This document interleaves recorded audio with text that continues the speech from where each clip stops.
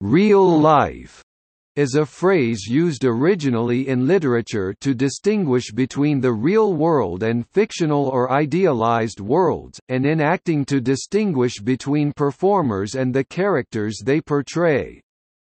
More recently, it has become a popular term on the Internet to describe events, people, activities, and interactions occurring offline, or otherwise not primarily through the medium of the Internet.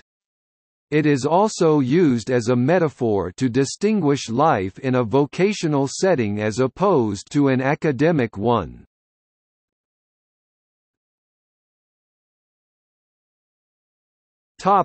As distinct from fiction. When used to distinguish from fictional worlds or universes against the consensus reality of the reader, the term has a long history. Authors, as a rule, attempt to select and portray types rarely met with in their entirety, but these types are nevertheless more real than real life itself. In her 1788 work, Original Stories from Real Life, with conversations calculated to regulate the affections, and form the mind to truth and goodness, author Mary Wollstonecraft employs the term in her title, representing the work's focus on a middle-class ethos which she viewed as superior to the court culture represented by fairy tales and the values of chance and luck found in chapbook stories for the poor.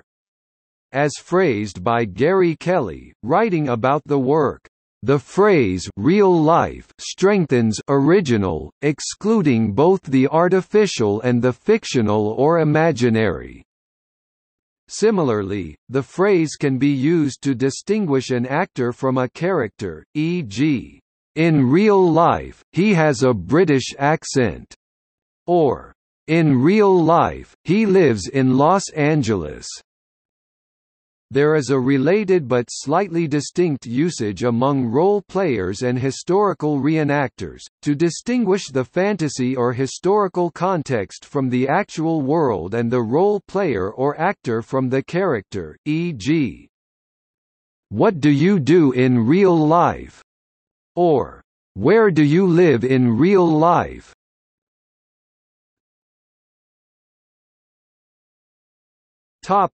As distinct from the Internet.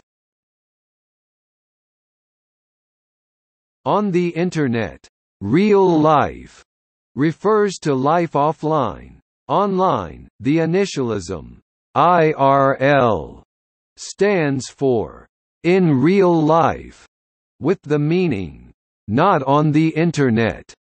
For example, while Internet users may speak of having "met" someone that they have contacted via online chat or in an online gaming context, to say that they met someone in real life is to say that they literally encountered them at a physical location.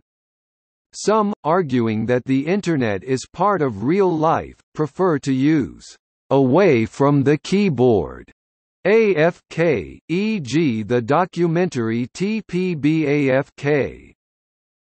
Some sociologists engaged in the study of the Internet have predicted that someday, a distinction between online and offline worlds may seem quaint, noting that certain types of online activity, such as sexual intrigues, have already made a full transition to complete legitimacy and reality.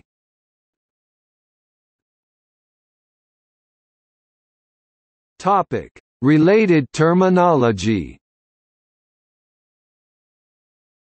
The initialism RL stands for real life, and IRL for in real life. For example, one can speak of meeting IRL, someone whom one has met online, such as in LMIRL. Let's meet in real life. It may also be used to express an inability to use the Internet for a time due to RL problems.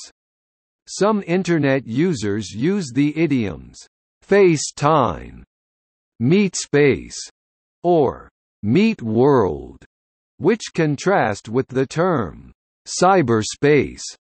Meatspace has appeared in the Financial Times and in science fiction literature.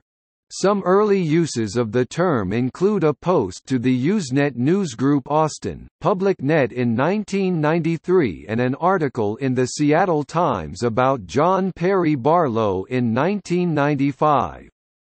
The term entered the Oxford English Dictionary in 2000.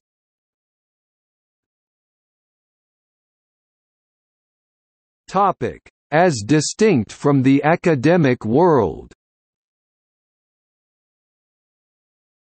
The phrase is also used to distinguish academic life from work in other sectors, in a manner similar to the term, real world. A person with experience in real life, or the real world, has experience beyond book learning. It may also be used, often pejoratively, to distinguish other insular subcultures, work environments, or lifestyles from more traditional social and professional activities. The terms, real life, and the real world, may also be used to describe adulthood and the adult world as distinct from childhood and adolescence. See also